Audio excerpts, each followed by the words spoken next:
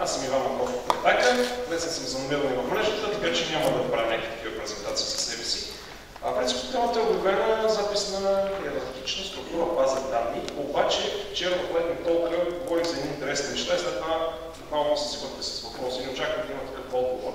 Така че ще отделя няколко минути от тази лекция, просто да ви покажа нагледно нещата, за които говорих вчера в летния толка и да ви дам няколко съвета, защото всички ме задавахте буквално и същи въпроси и след това ще минем темата за йерархичните бази данни и дори подобни глупости. Сега, вчера споменах за невронните мрежи, тези, които не са били тук, споменах за едни нови открития в невронните мрежи, наречено deep learning и дори подобни неща. И на практика невронните мрежи са много, т.е. имаме следната класификация и имаме machine learning. Това на практика е механизма, който кара компютър да направи някакво решение. Това machine learning има подсерия от инструменти, или че са невронни мрежи. В тях учиме компютъра да направи нещо. Даваме му примери и му казваме в следващата ситуация това да работи спрямо примерите, които сме го научили. Но имаме неща като класификация и други подобни. Там има много изплатени неща.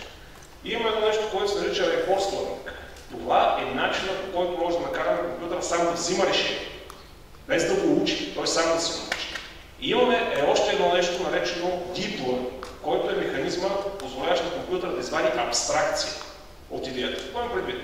Ако имаме снимка на едно коте и искаме да научим компютъра да разпознава всички котки, ако ние използваме стандартна невронна мрежа, не може да го направи. Защото той трябва да види всяка една възможна котка, която може да съществува. Това е голям проблем, не може да изкара абстракцията.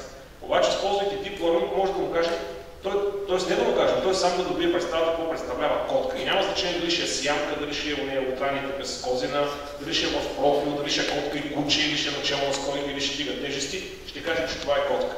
И всъщност, когато се комбинира deep learning с reinforcement learning и други подобни техники, се случват страхотни неща. Сега, много пъти казвам, че има страшно много народ на тази планета и един човек е написал една библиотека на JavaScript, която е deep learning библиотека, която прави много неща. JavaScript е ужасно лош език за тези неща, но се оказва, че е изключително добър инструмент за учене и за експериментиране. Всъщност, нека ви покажа нещо изключително лесно за разбиране. Сега, вижте какво е тук, само да заби. Тази жлъчка, където се движи тук, само да пусна на малка скорост, в момента тези линии са учителни, виждат света. Не може да минава през стените и целта му е да събира червените точки и да бяга от зелените. В момента мрежата не е научена и в момента се учи. Сега, за да ускорим процеса, аз ще заредя мрежата, т.е. ще закача предварително готова мрежа и вижте сега какво се случва. Това нещо никъде в кода му няма ифове, ако зеленото е наблизко, направи такова действие. Сам се е научил да бяга от зелените и да събира червените. И те се сменят динамично. Значи, от време на време прави глупости, но това е по други причини. Цялата идея е, че самият тюлърник или самия reinforcement learning, който се използва в случая, позволява компютъра сам да развие знания за средата около него и да експлоатира. Примерът тук е изключително елементарен, но е доста добър пример за какво става въпрос. Но това е reinforcement learning. Друго нещо, което може да се прави, е да се класифицират снимки по начина, по който ви казах. Да може, момента за да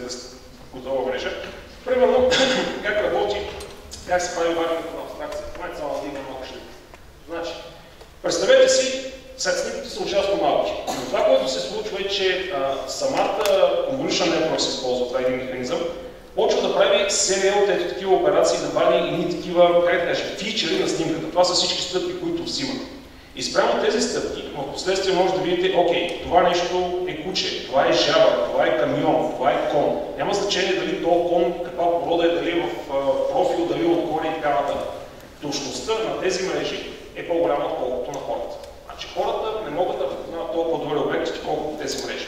Но интересното нещо се случва, когато тези мрежи ви обърнете обратно и направите следното нещо. И кажете на компютъра, нарисувай ми коти. В момента, гледайте екрана отдясно, значи процесът е бавен, защото сме на JavaScript и не знам дали чуете, но в момента вентилатора на процесора ми просто ще се изтяга, всякъде ще се сенчира. В момента съм казал на компютъра, моля да нарисувай ми коти. И той спрямо представата за котки, които е придобил от ученето си, започва да рисува котка. Това, което той разбира като котка. Примерно е изключително елементарен. Тук искам да направя тази забележка, че работим в JavaScript, с нея разгърната convolution network и други подобни неща, но все пак показва идеята как може да върне процеса обратно и компютъра да започне да рисува котка от това, което е научил за котките. И няма значение дали каква е породата на котката и други подобни неща. Основно въпросите карам много бързо, защото искам да отговоря на всички на въпросите, които вчера най-често ми задавате. Ако искате да се занимавате с тези неща, сега е времето, защото има огромно развитие. Може да ги използвате за много неща. Може да ги научите да карат кола, може да ги научите да играят покер, да играят шах, да ви контролират хладилници, оборудване, техническо, да композират музика, ако искате. Ако искате да се занимавате с тези неща, първо започнете с класическите невронни мрежи. Станфорд, така нататък има достатъчно курсове в Курсера, изкарайте, запомнете поне базовата терминология, какво е персептрон, какво са леери, какво са активационни функции. След което запознайте се с поне някои от другите неща, като support vector machine. След това отидете на reinforcement learning и след това вече ще имате необходимата информация да продължите нататък самички. Има една книга, велика книга, буквално, на SoftUni Барто, което е въведение Reinforcement Learning на Introduction. Безплатна е HTML вариант.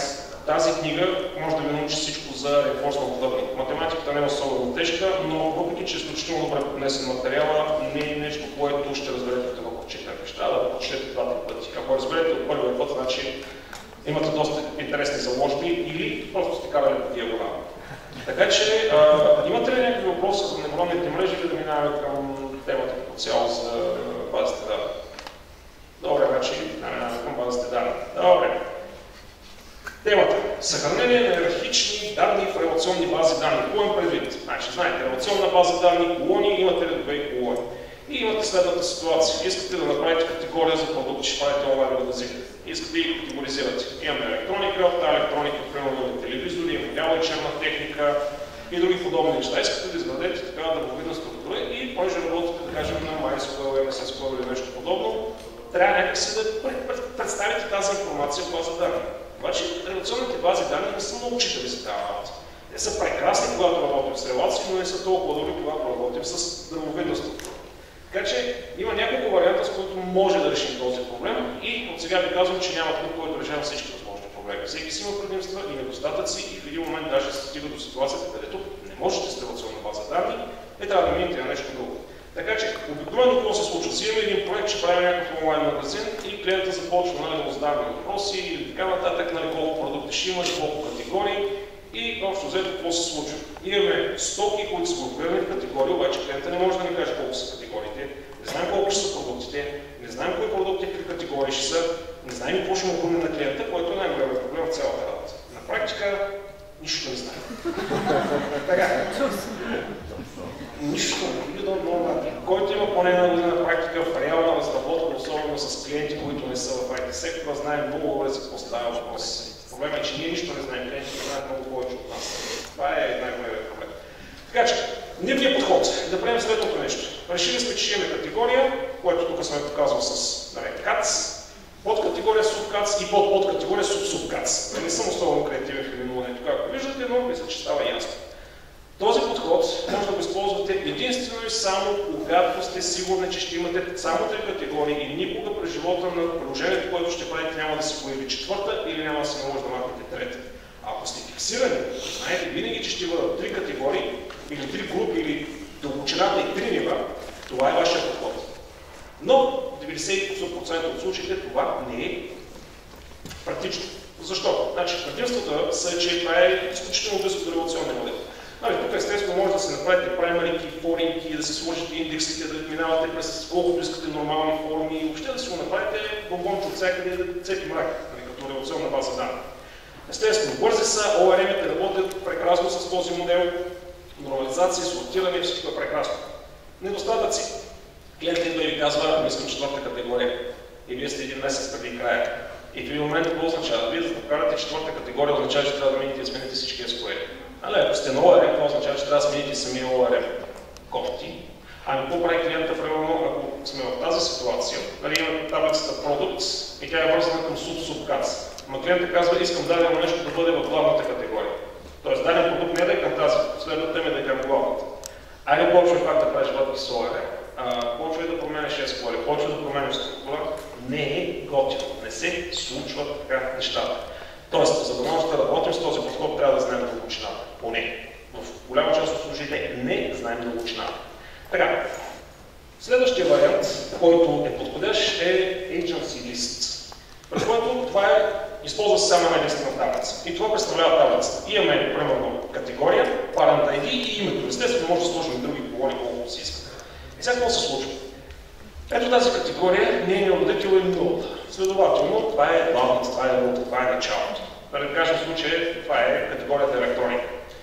Телевизори са част от електроника, защото нейният парент е по този индекс. Значи LED телевизорите са част от телевизори, защото парента е по този. И така нататък може да изградим една много сериозна структура. И примерно, тия прости, дето съм го писал, всъщност, техният парент са 7, които са телефони, чието парент всъщност е преносима електроника, чието парент е електроника. Сега, това е на пръв поглед добре. Има една таблица и ако има нужда да слагаме още нива надолу, няма никакъв проблем, просто ще трябва да се оправим с парентите. Прекрасно. Сега, генерирането на дървото, т.е. за да може да вземем цялата структура, става след този SQL. Може да ви изглежда сложен, но на практика е left cell join. На практика правим cell join със същата таблица и си казваме, дай всички, където предишното парента и тия равнение какво си. И между другото нещата се случват. И ето това е един резултат на предишното представяне. Имаме 4 нива, значи това са всичките, които са на четвърто ниво, на първо, на второ, на трето и на четвърто ниво. И много лесно, с много елементарен код, може това нещо да го представим както си искаме визуално. Дали ще бъде някакви тимове, дали ще направим някакъв JSON, който да бъдем на някакъв планин на jQuery, който ще ни рисува дърво. Няма значение. Лесно е. Обаче, предимствата са, че нямаме нужда да се интересуваме каква ще бъде дълбочината. Може да направим 1000 нива надолу, може да бъде само едно ниво. Повечето ORM се оправят с това нещо, не е кой знае какво. SQL, който използваме е тривиален и доста спокойно може да работим с Trigger и Store Procedures, да си правим някакви кюта предварителни. Въобще получават се нещата, но няма пълно щастие. Недостатъците. Все пак трябва да знаем дълбочината. И трябва да знаем дълбочината не за да променяме структурата, а за да знаем колко SoftUni искаме да направим. Вижте, в момента, ако искаме да стигнем до четвърто ниво дълбочина, трябва да направим 3 SoftUni. Ако искаме да стигнем до 8, трябва да направим 7 SoftUni. Което не е готино, защото пак трябва да имаме знанието за дълбочината. Ако клиентът поиска някакво друго ниво, примерно да добавя още една категория, да трябва да влизаме и пак да променим или ORM или SQL. Така че това не е готино. Сега, някои бази данни не са щастливи с SoftUni, не могат да използват индексите по подходящия начин, перформансът пада и ако искаме да изтриваме, не е особено елегантно. Но най-големият проблем на Agency листа е следното нещо. Аз ви го казах. Такъв SQL трябва да напишете, ако искате да стигнете до 8 ниво. Не е готино. И примерно, ако искате да вземете нещата, които са до четвърто, трябва да направите отделен SQL, който има само 4 SoftUni. Но такова. Така че Agency листа, честно да ви кажа, не знам къде на практика се използва, някакво ползва ли въобще. Но съществува много често, това е едно от първите неща, които ще видите, ако тръгнете да потърсите подобна информация. И затова реших аз да го включа. Сега, пак enumeration. Това нещо е друг начин, по който може да запазваме информацията и концепцията е много близко до Agency листа, само че ето вместо parent имаме, вместо parent имаме така наречен път. Какво представлява пътя? Ами да вземем примерно това 3D, което са телевизори. Значи 3D, неговия път е 1, 2, 5. Едно е електроника, 2 са телевизори и 5 е неговия индекс. Тоест, от този път можем да разберем, що се намира в електроника, в телевизори и респективно 4D. Това нещо е супер готино, когато искаме да правим breadcrumbs и други подобни неща, по много проста причина. Тук имаме целият път, пътя на цялото дърво, от началото до края. То ни е граден вътре. И ако, примерно, искаме да вземем, примерно, клиента ни е влезнал в страницата, където са всички 3D телевизори. Значи ние само с една заявка, където избираме по индекс, предлагането тази петица, може да вземем информацията и от тук, от това 1, 2, 5, да вземем всички предишни категории, без да правим джойнове, без да правим каквото и да е било. На практика само ще трябва да сменим 1, 2 и 5 с имената на тези категории, което мисля, че всеки от вас знае как става. Елементарна операция може да се чуе изключително лесно. Така, генерирането на дървото става последния начин. Както виждате, изключително елементарен SQL. Между другото, това необходимо е само този селект първия да се пусне или втория. Значи, ако кажем, изберем всичко от таблицата, където пътя е едно, без значение какво има срещу него, зад него, нали, това означава. Има ли някой, който не знае какво значи процент? Знак в SQL. Прекрасно, значи всички знаете или никой не знае и всеки го е само да пита, да си каже, но на практика, ако пуснем тази заявка, това означава да ми вземе абсолютно всички записи. Ако пуснем втората заявка, примерно 1-2%, това означава върни ми всичко, което се намира в категорията телевизори. Защото на практика всичко, което е в категория телевизори, ще започва с 1-2. Така че това е много лесен начин. Предимството, естествено, няма нужда да променим структурата на таблиците и на базата данни, което е много важно. Вижте, да добавите някоя колона не е проблем. Това не е разширение, винаги е окей. Никога няма да се троши код. Но смените ли релация, т.е. да смените primary и foreign key-ове, която таблица към коя е релейтната и оттам вече ORM-ата не да тръгва да се оправя WordPress-те отново. Така че в случая няма нужда да променяме структурата. Ясно е, че пътя е предварително изчислен, няма нужда от някакви, кой знае какви сложни неща. ORM-ите работят блаженно с това нещо, защото за тях това е един най-обикновен ред в таблицата, а цялата логика по взимането на конкретния път и дълбочина е правиме програмно с най-обикновени strict and replace операции, които са и ефективни, и могат да се кешират, и има много механизми, с които може да ги оптимизираме още повече. Индексите работят, както си знаете, няма никакви силчове и не се интересуваме от дълбочината. Прекрасно си кажете, супер, това решава абсолютно всички проблеми. Така, един от недостатъците. Новите записи изискват няколко заявки. Сега, какво е предвид няколко заявки? Представете си, че искаме да вкараме нов елемент. Примерно, в телефоните искаме да вкараме цяла категория за Apple, примерно, или за нещо подобно. Окей, ние ще си направим инсърта. Обаче, за да разберем какъв е точно пътя, който трябва да вкараме, трябва първо да изберем категорията, в която се намира, т.е. категорията, в която искаме да го вкараме, да вземем нейния път, да видим какъв ще е индекса, който ни е генерирал за нашия запис и да го обновиме с нашия индекс, защото много е важно в цялата концепция. Виждате ли как последното число винаги отговаря на тази категория? Това е много важно. Виждате ли как за 1, 2, 3, 4, 5, 6, 7, 8, 9, 10. Ако добавим 11, тя трябва да започва на 11, за да може цялата логика да работи ефективно. Така че инсъртите обикновено са свързани с няколко операции, което не винаги е окей. Другото нещо, ако искаме да вземем листата, знаете ли какво са листа в дълговидна структура? Това са тези точки, от които не излиза нищо повече. Това са крайните. Няма разклонение, няма подкатегория от тях. Ако искаме да вземем листата, не е толкова тривиално, защото няма как да разбереме коя от тези записи всъщност е листо. Няма как да разберем дали телевизор има деца или ето тези прости телефони имат деца. Няма лесен начин. Има няколко с няколко SQL може да го направим, но не е ефективно. И ако искаме да променим нещо в структурата, решили сме, че примерно е тия умни телефони, искаме да ги пренесем някъде другаде. Доста операции трябва да направим, защото всичко, което е свързано с тях, също трябва да бъде одобрено. Така че те са много бързи за четене, обаче ако изпаднем в ситуация, където много често вкарваме или много често обновяваме, не са толкова ефективни, защото това са много сложни операции и обикновено тези операции трябва да ги правите с транзакции. Защото объркали се там, става много неприятно. И най-големият проблем на тези е, че не може да използвате ефективно неща като like, send и да кажете нещо си. Тоест, ако искате да вземете всички, които са деца на LED, всички, които се намират примерно в под LED телевизори или под преносима електроника, не може да го направите ефективно, Защото MySQL и SQL като цяло релационните бази данни не работят добре с индексите, когато процента е преди числото, което искаме да търсим, или символ, който искаме да търсим. За това си има сериозни технически причини, но това нещо просто няма да използва индекси. Ако има една сериозна таблица и база данни, перформанса ще отиде по тялата. Така, може би най-сложният за разбиране, но според мен е най-ефективният начин, наречен nested sets. Така че ако оставам по-мъничко енергика, следващите 2-3 минути само се усекарете и малко да свалите концепцията, защото SQL-ите лесно ще ги направите след това, ако разберете каква е концепцията. Значи, представете си, че що прескочите? Представете си, че имаме категория, която се казва електроника. Значи, представете си, че всяко едно от тези квадрати ще един ред в таблицата. Значи, трябва да намерим някакви граници на тази категория. И слагаме едно число отляво, което го казваме, че е едно, и едно число отдясно, което е 2. Сега, ако сложим телевизори, които обаче са част от електроника, вижте какво правим. Значи, започваме от едно, обаче телевизорите са част от електроника. Тук слагаме 2, тук слагаме 3 и тук слагаме 4. Значи, реално, ако искаме да видим кои неща се намират в електрониката, ще трябва да потърсим и всички, чието числа са по-големи от едно или по-малко от 4.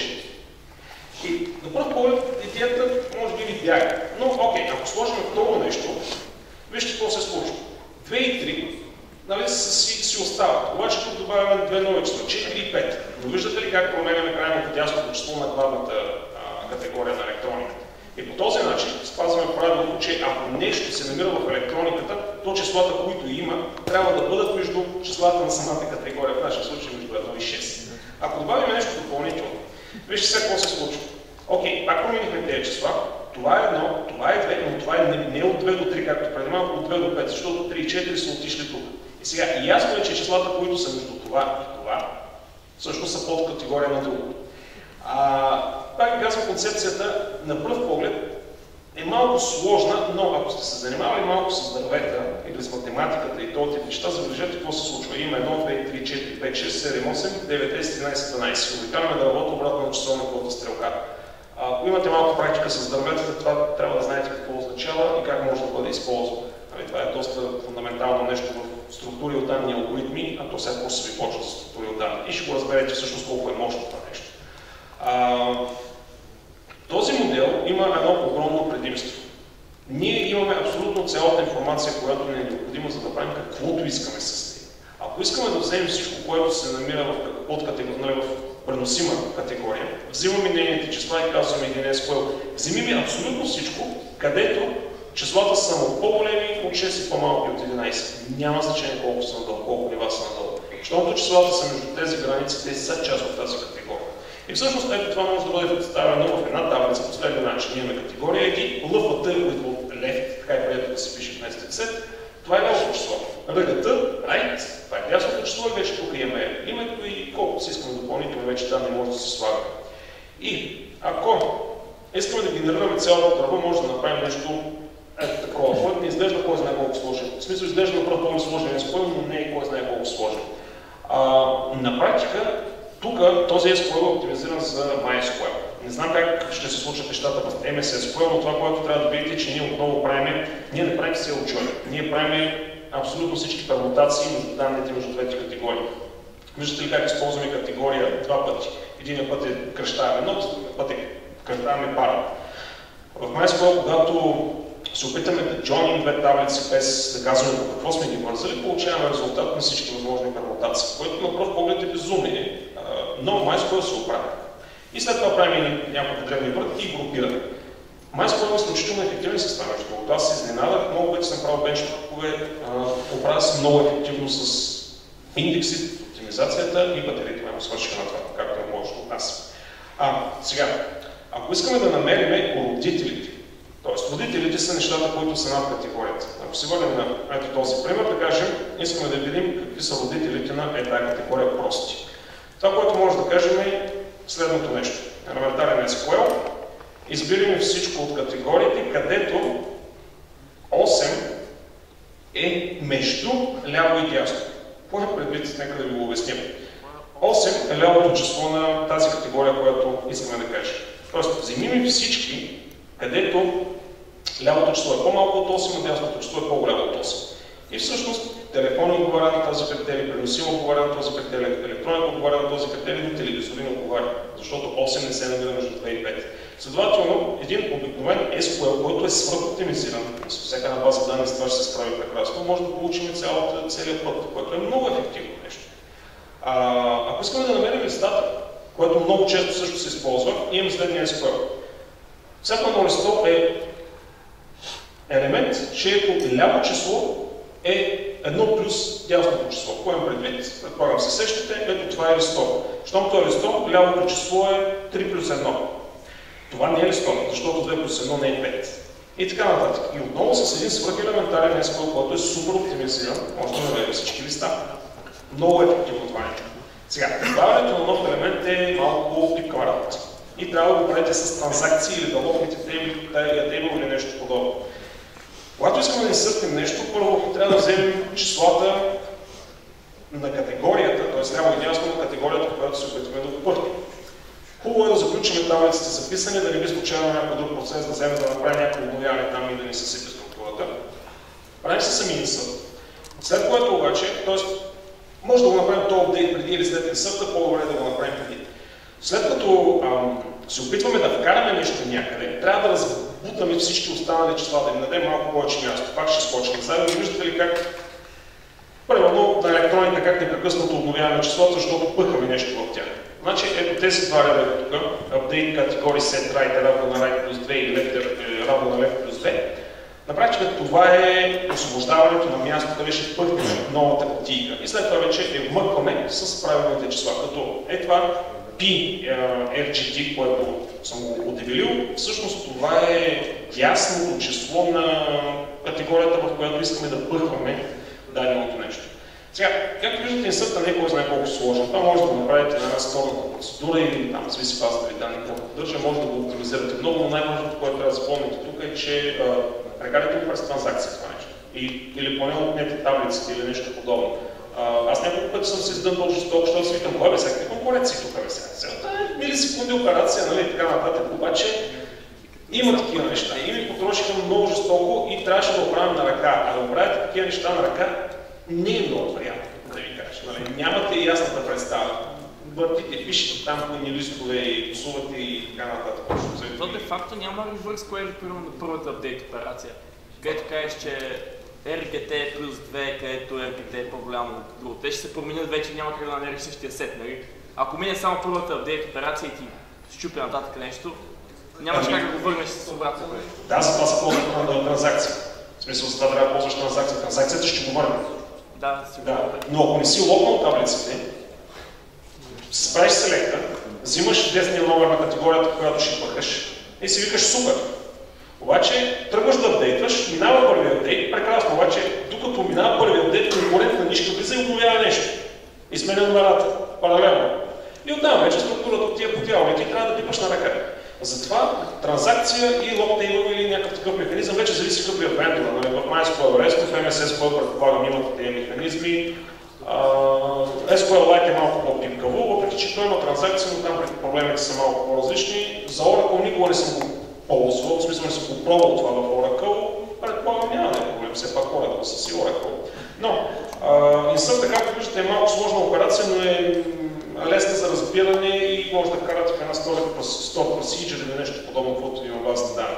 Сега, предимството на този модел. Нямаме нужда от промяната на структурата или на заявките. Значи, тук нито трябва да пипаме SQL, нито трябва да пипаме структурата.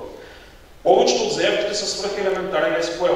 Най-обикновен селект с индексите и оттам вече всичко се работи, както си ви учили, нали, помните хора, нали, как се казват индекси, как се използват индекси, може да ползвате композитни индекси, колкото си искате. Може супер лесно да обикаляме да работи. Точно тази характеристика, че номерата, нали, ако тръгнем по дървото по обратно на часовниковата стрелка, номерата продължават да са 1 плюс 1. Това ни дава такива предимства в отношение на бързодействие на търсене в дърво и на обикаляне на дърво, че на практика почти няма по-ефективен начин. Естествено, ефективно използване на индекси и нещо, което аз не знаех, че може и съвсем случайно го открих след като направих някакви бележки. Може да има няколко дървета. Нищо не ни пречи да има няколко дървета. По никакъв начин. Просто ще трябва да внимаваме да няма колизия между двете номера. но може да си го направим съвсем спокойно. Или примерно може да сложим някакъв индекс допълнителен или нещо подобно. Но е супер ефективно. Така че същия код, същите заявки спокойно мога да направим няколко дървовидни структури и по този начин да си решим някакъв проблем. Сега, недостатъците да направите това нещо с ORM е, как да кажа, има и по-лесни мазохистични неща, ако искате да правите смисъл. Гадно е, трудно е. Виждал съм го реализирано на Hibernate, на Java, грозна гледка, наистина грозна гледка. И имам предвид много грозна гледка, по-грозно, не знам дали видяхте снимките от парада вчера и 60 годишни тяловци с прашки под ръка. Съжалявам, нямам против геовете, обаче 60 годишни тяло по прашки и грозна гледка. А 60 годишна баба без прашки още по-грозна. Така че, това с Java беше по-грозно от тях. Виждал съм го реализирал на PHP доктрин, там беше добра реализацията, приблизително добра, защото доктрин има там неща наречени QDL, които до някъде малко замазват положението. При .NET никаква идея, ако искате, пробвайте, може да се получи. Така че има едно такова правило. Когато се стигне вече до това ниво, забавете за ORM. Конкретно тази част и пишете на чист SQL, не знам там вече да, слушай, 10 минути време. Правите си каквото искате, оптимизирате тази част, другите неща си правите както искате и естествено тук трябва да се съобразите с специфики на базата данни, за да получите максимална ефективност по отношение на апдейти, на изтривания и не толкова до селектване с стандарта. Не е ли добра идея да го вратнем около стар процедура и оттам нататък по-рано, т.е. си махнем процедурите без проблем? При записите е перфектно. Аз със взимането искам да кажа така. Всичко да минем през Значи, процедурите в базата. Да, тогава то става вътре и ти въобще не се интересуваш. Да, за това зависи от базата данни. Да, може да го направиш, но тогава трябва да изнесеш малко допълнителна логика в кода ти, за да можеш да форматираш правилно дълбочината. Тоест, трябва да направиш малко допълнителна работа, за да визуализираш, защото това, което ще връща линейна информация. Трябва да го покажа реално, за 10 минути мисля, че няма да мога. Но да, който казва Ванков е напълно вярно, може да си вкарате, ако имате такива тулове на базата данни, да си ги вкарате и да работите на готово, цялата тази сложност да скрите. Така не се ли женим за базата? ORM историята процедура се жени за всеки производител на база данни иска това от вас да се жените. Ти можеш да го пакетираш и в C# клас, който просто си пакетира това нещо, прави private методи, прави public тия, които трябва и край. Да, и аз за това казах, че трябва да се съобразите с спецификата на базата данни, защото ето този тип неща, ти хубаво ще го направиш в клас на C#, но той ще е някакъв дженерик и няма може да го оптимизира ефективно за MySQL или за MSSQL или за друга база данни. Така че, не е толкова голям вариант. И честно да ви кажа, аз вече колко години съм в този сектор, до сега аз съм видял един единствен случай да се сменя вендор на база данни на работещ проект. Аз го видях, това нещо беше трагедия. Съжаляваха, че го направих. Втория път, който предполагам всички знаете за опит за смяна на вендор на база данни е MTL преди няколко години. Те направиха това. Работеща система решиха да сменят базата данни от един вендор на друг. Още сигурно има хора, да не знаят колко пари им дължат. Но, това е друга история. Обикновено не се случва, така че аз винаги смятам, че много по-добре е да го оптимизираме за конкретната база данни, защото по-добре е да използваме това, на което ще работим и в последствие, ако се стигне до тази безумица да сменяме вендора, тогава вече сме предсакани от всякъде, така че който да сме правили предварително няма да бъде спасен. Смяната на вендори, кой може да ви обяснява? ORM, там Database Abstraction Layer и всеки други чудеси не става. Не може да оптимизирате с тях. Точка по-въпрос. Сега, ясно, недостатъци ви казах. И следното нещо, Closure Table, ще стоя да работя за 5 минути. Closure Table има много проста концепция. Имаме категория и имаме Closure. Това са две таблици. И в категория имаме категория ID, не и цялата допълнителна информация. Имаме една специална таблица, която се нарича Closure и тя има следната структура. В нея имаме parent, имаме child и имаме дълбочина. Малко ще видите какво означават тези колонки и защо ги използваме. Сега, най-важното, което трябва да разберете, когато работите с Closure Table, е, че в Closure Table трябва да опишем всеки един възможен път, до всеки един нов, включително самия в себе си. Няма да използвам телевизор и други подобни неща, за да бъде по-лесно. Но да кажем, че А, Б и С са три категории. И ако искаме да запишем йерархията на тези А, Б и С, ние ще си имаме 3 реда в таблицата категория. Един ще бъде с А, другия ще бъде с Б, другия ще бъде с С. Но в Closure трябва да направим следните неща. Трябва да направим записите на АА, АБ, АЦ, ББ и БЦ. Нали, с 3 елемента е готово. С 4 елемента вече става малко по-дълго. С 5 елемента реших, че няма да пишем. Нали, защото на практика трябва да покажем всеки един възможен път. И вижте какво се случва. Това е категория ID, това е Closure таблицата. Естествено имаме А, Б и С, които са с индекс 1, 2 и 3 и тук имаме пътя АА, т.е. Parent Child е АА, това е връзката сам със себе си. Щомто връзката е сам със себе си, дълбочината е 0. Обаче, следващото имаме 2-2 и 3-3, т.е. това е self-reference на самите елементи. И тук вече имаме 1-2, което е пътя от А към Б. И след това имаме Б към С и естествено имаме А към С. Това е задължително да го направим, за да може да работи Closure Table. Сега ще кажа, че това не е... Защо трябва да го правя цялото това нещо? Ами, защото може да правим много хитри неща с нея. Но нека да ви покажа как става този insert. Защото ако искаме да вкараме, примерно сега в момента T, това означава, че трябва да вкараме в тази таблица, да кажем, T ще бъде с ID4. Ще трябва да вкараме в тази таблица 4-4, 1-4, 2-4, 3-4 и да, 4-4. Пак с пермутация, като и малко. Да. И сега вместо да ползвате while или други подобни цикли или други чудеси, може да го направите много хитро с SQL. Значи, може да си вкараме елемента вътре, може да се направим self-reference към него, т.е. да вкараме само 4-4 и след което може да използваме тази хитринка, която работи на практика на всички бази данни, да инсъртваме, като инсъртването е резултата от select. И всъщност, както казах ти, правим пермутация.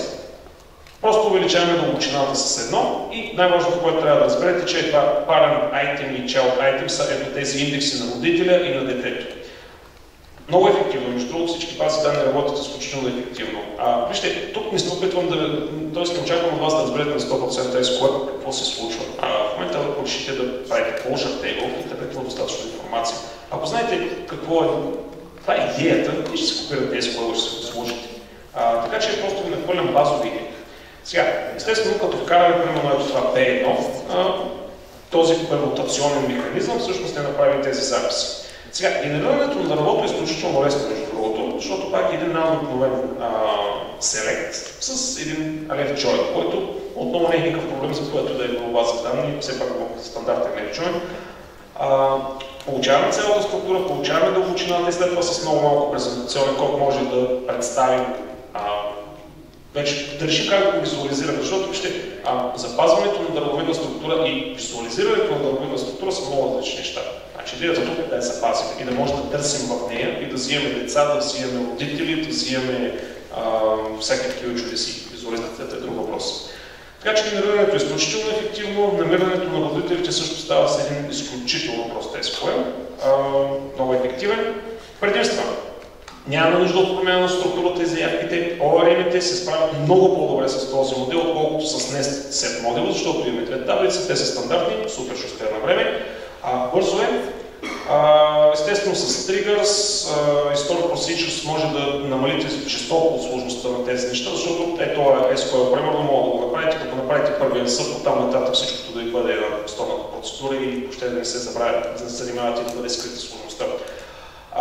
Така и доста лесно се обикаля дървото. Значи, между другото, на Nested Set в повечето случаи се обикаля по-лесно дървото, но зависи какво искате да правите. Сега, значи развалих се изненадата. Защо? Какъв е най-големият проблем според вас на Nested Set? Много памет. Много памет. Ето това нещо. Някой знае ли какво е тази нотация, какво означава? Много памет. Сложност. Така. Това е сложност на алгоритъма. Сега, отказах се да смятам, това не е сложността, реалната сложност. Реалната сложност е по-голяма, това е равнена стойност, защото ме отвързя да смятам каква е реалната сложност, но вижте какво се случва. Значи, да, за всеки един път, вижте колко записа трябва да направим. Тук имаме 4 елемента, тук имаме 15 елемента. Или нещо подобно. Представете си, че правите нещо като Reddit. Предполагам всички знаете какво е Reddit, където има през 1000 коментара на 20 нива навътре. Айде смятайте. Значи, ако нивата са 5 нива навътре, това означава, че трябва да имаме 6 записа, само за този елемент. За по-горния коментар, който е на 4, на 4 нива, ще трябва да имаме 5 записа, който е на горния на 3 нива, ще трябва да имаме 4 записи. По компилява коментари и в един момент се случва, че вие имате едни коментари, обаче тази closure таблица ви става няколко милиона, няколко десетки милиона и там вече започват да издърпват, колкото и да са базите данни, започват да издърпват много активно. Естествено, може да направите хоризонтално скалиране, добре дошли във филма и там вече става страшно. Хоризонтално скалиране на релационна база данни, съжалявам, това е мисъл. Както казах, има и по-гадни неща, които може да ви се случат, но това е много гадните неща, които могат да се случат. Така че това е големия проблем и няма лесен начин да се прескочи. Така че, на практика, много често ще видите ето тази таблица. Това са 4-те модела, които разгледахме. Agency List, Pattern Enumeration, Nested Set и Closure Table. Значи всички без Closure Table използват по една таблица. Намирането на деца, виждате къде е лесно, къде е трудно. Тоест, когато искате да правите нещо, трябва да вземете предвид следните неща. Първо, колко често ще карате, колко често ще изтривате, колко често ще местите неща вътре по структурата. Горе-долу да имате представа като количество данни за колко записа ще има. И спрямо това ще си вземете решението. Много е трудна промяната в последствие. Вземете ли решението да мигрирате данните от един модел към друг модел, изключително трудно нещо. Не е казано, че някой от тези модели отговаря за вашите нужди. Ако стигнете нещо като Reddit, нито един от тези модели няма да извърши работа. Никой не може да се скалира до тези възможности. Тогава има коренно различни решения. Имате древовидни бази данни, които са направени само за това нещо. Може да правите връзки с документните бази данни, както Reddit реално работят, Reddit са в Redis, мисля, че ползват за основно, в смисъл отзади имат много и както и да е. Но може да ползвате документни бази данни. Но няколко, така, как да кажа, насоки. Ако ви трябва някаква много проста категоризация на статии или нещо подобно в един сайт, Pattern Enumeration е перфектен. Няма чак толкова промени, няма толкова много записи, обаче пък на готово се взимате целият път, нямате нужда от сложен SQL, всичко е прекрасно. Ако имате нещо, в което имате страшно много изтривания, нямате, т.е. информацията се появява много често изтривате или много често я местите по структура нагоре-надолу, но като цяло нямате някакви много дълбоки нива, да кажем 30-40 нива надолу, тогава Closure Table е подходящ. Защото вижте, Closure Table, ако е само на едно-две нива, не е толкова голяма сложността, защото ако е на две нива, ще има нужда само от 2 записа, ако е на едно, т.е. от 3 записа. Нивото плюс едно. И ако имате много записи, но те не са на много нива, Closure Table е много подходящ. Защото тогава това О на една, втора и всеки други чудеси няма да удари толкова жестоко. Също така при Closure таблицата е много лесно изтриването и местенето по структурата. Във всяка друга ситуация, Nested Sets е по-добре избор. Защото при него единственото трудно нещо, нали, те са казали, че изтриването и създаването е трудно и преместването, според мен само изтриването е трудно на Nested Sets. Защото създаването е просто няколко SQL, без логика. Докато изтриването при Nested Sets изисква малко допълнителна логика, в смисъл може да се наложи да опишете дори няколко if вътре в самия код, което не е особено красиво. Така че това е на практика начините за запис на йерархична информация. Въпроси? Слушам. Може ли да върнеш на Nested Sets на query-то, което изкарваше чайлдовете надолу, там с кардезиен правилото? Така, намиране... това. Това? Да, тук казваме, че само left числото е между left и right на парента. Така интересува ни само лявото число на чайлда, което е между лявото и дясното число на парента. Да, точно. Дясното няма как да е извън, да? Да, то ти като фаниш лявото, то дясното няма как да е. Ти фаниш лявото, ти му фащаш рамките. Всъщност, ако видиш ето тази структура, примерно да фаним 7 и 10, ти искаш, ако търсиш парента, на практика лявото на парента и дясното на парента трябва да са между това число. Между другото, може да го направиш с дясното. Няма проблем. Ефектът е същия, не е нещо кой знае какво. Даже в някой случай го използват този механизъм с комбинация от ляво и дясно, за да постигнат сортиране. Защото, между другото, всички тези модели са безумно трудни за сортиране. Да кажете, искам ето това да бъде преди другото. Най-лесният може би за сортиране е Pattern Enumeration, след това е Nested Set и Closure Table е най-трудният за сортиране. Не, извинявам се. Closure Table е по-лесен за сортиране от Nested Sets. Nested Sets са най-трудните за сортиране, Pattern Enumeration е най-лесният. Agency List не го говоря, избягвайте ли Agency List да го използвате съвсем сериозно, имате отношение към себе си. Това е несериозно. Аз примерно някой кандидатствах за работа при мен и видя, че го е направил с Agency List, съжалявам, но Това е като да пишете table border равно на едно в HTML, не с CSS, да използвате старите border правила или да използвате таблици, за да ми направите layout, менюто отгоре, пък сайдбар отляво. Сега че не мога да центрирам с тага център. Не дей използва тага център. Така че, други въпроси имате ли? Че май и аз се бягам по времето. Добре, много ви благодаря, че ме уважихте. След цялото